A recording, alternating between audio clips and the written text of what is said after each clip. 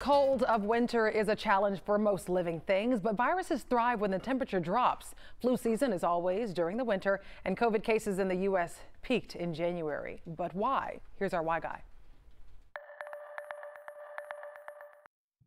While you're bundled up next to your trusty space heater, a whole host of viruses are living it up. Plants wilt, bugs go into hiding, but many viruses thrive during the winter months. It's the subject of intense study as scientists search for reasons why, and we're going to share some of what they've learned.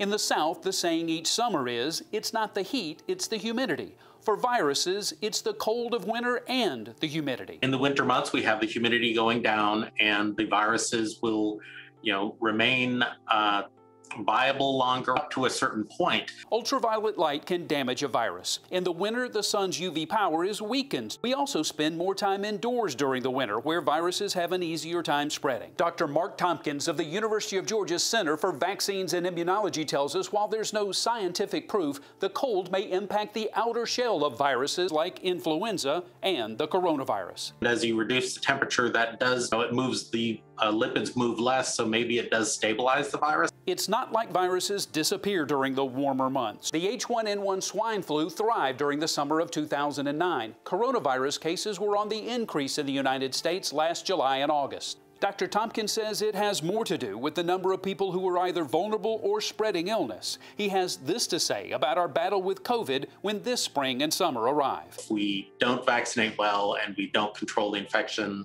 then we will see it stay, maybe at a lower level, but it's not going to go away. When it's time to trade that jacket for a swimsuit, it doesn't mean it's time to put the mask away. Those graphics get me every time.